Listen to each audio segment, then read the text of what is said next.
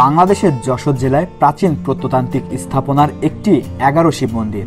একটি কিংবা দুটি নয়, একসাথে 11টি শিব মন্দিরের অবস্থান রয়েছে এই জায়গাটিতে।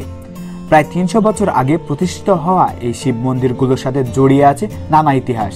11 শিব মন্দির যশোর জেলার অভয়নগর উপজেলায় বাঘুটিয়া ইউনিয়নে অবস্থিত। ভৈরবের পাড়ে গড়ে ওঠা এই শিব মন্দিরের সাথে জড়িত আছে এক দুঃখী রাজকন্যার ইতিহাস। ইতিহাসের শুরু জানতে হলে ফিরে যেতে হবে 12 ভূঁইয়ার আমলে। 12 ভূঁইয়াদের অন্যতম যশোরের রাজা প্রতিপাদিত্য। মুঘলদের সাথে যুদ্ধে যশোরের রাজা প্রতিপাদিত্য পরাজিত ও বন্দী হলে তখনকার রাজ পরিবারের সদস্যরা নানা দিক ছিটকে পড়ে। যুদ্ধ পরাজিত এই রাজ পরিবারের এক সদস্যের ভাগ্যে অন্বেষণে এসে পড়ে যশোরের চাষড়া অঞ্চলে।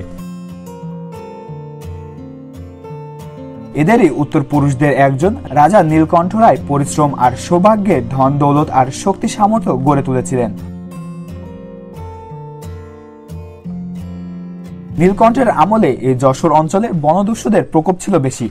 সুন্দরবন পার হয়ে নদী দিয়ে এসে গ্রামের পর গ্রাম লুট করে নিয়ে যেত দুর্বৃত্তরা, এমনকি শিশু ও নারীদের ধরে নিয়ে গিয়ে পাচার করে দিতেন।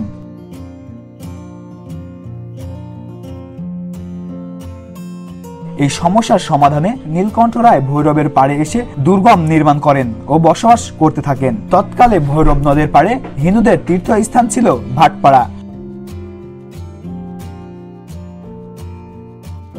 ভাটপাড়ার পাশে রাজা দুর্গা ও রাজপ্রাসাদ নির্মাণ করেন। এখানে রাজা নীলকণ্ঠের একমাত্র কন্যা অভয়া বেড়ে ওঠে এবং প্রাপ্তবয়স্ক হলে তার বিয়ে ঠিক করেন নড়াইল জমিদার বংশের পুরুষ নীলাম্ব রায়ের সাথে। দুর্ভাগ্য এসে হানা দেয় অভয় সংসারে। বিয়ের কিছুদিন পর দুরারোগ্য ব্যাধি আক্রান্ত হয়ে অভয়ের স্বামী নীলাম্বয় মৃত্যুবরণ করেন। অভয়া বিধবা জীবন শুরুর সাথে জড়িত এই 11 শিব মন্দিরের উত্থান। অভয়ার স্বামী ছিলেন মহাদেব শিবের উপাসক, তাই অভয়া বাকি জীবন শিবের আরাধনা করে কাটাতে পিতার নিকট অনুরোধ করেন একটি শিব মন্দির গড়ে দেবার। নীলকণ্ঠ মেয়ের ইচ্ছা পূরণের জন্য প্রায় 60 একর জমি জুড়ে 11টি শিব মন্দির নির্মাণ করে দেন। মন্দিরের নির্মাণকাল 1745 থেকে 1768 সাল। পরবর্তীতে এই অভয়ার নামেই নগরের নাম রাখা হয় অভয়নগর। চমৎকার কারুকার্য খচিত এই মন্দিরগুলো পরস্পরের দিকে মুখ করে নির্মিত। প্রতিটি মন্দিরের প্রবেশের জন্য রয়েছে খিলান আকৃতি ও উপপ্রবেশ পথ, বাঁকানো ও ক্রোন আকৃতির কার্নিশ। ছাদগুলো 2 স্তরে তৈরি। ভেতরের ছাদ গোলাকার, বাহির থেকে যা চালার মতো দেখতে।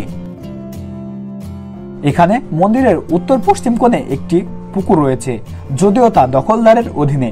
এছাড়া পুরো জমিটার অনেকটা দখলে রয়েছে, আর রাজবাড়িটাও নেই বেশি একটা।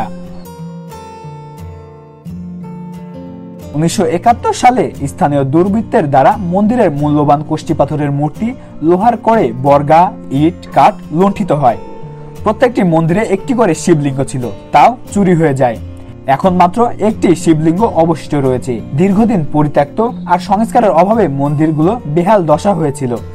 2014 সালে বাংলাদেশ প্রত্নতত্ত্ব অধিদপ্তরের অধীনে এই সংস্কার কাজ শুরু হয়, যা শেষ হয় 2017 সালে। প্রতি বছরের চৈত্র মাসে এখানে পূজা অর্পণ হয় ও মেলা বসে। অনেক দূর থেকে মানুষ এসে এখানে সম্মিলিত হয়।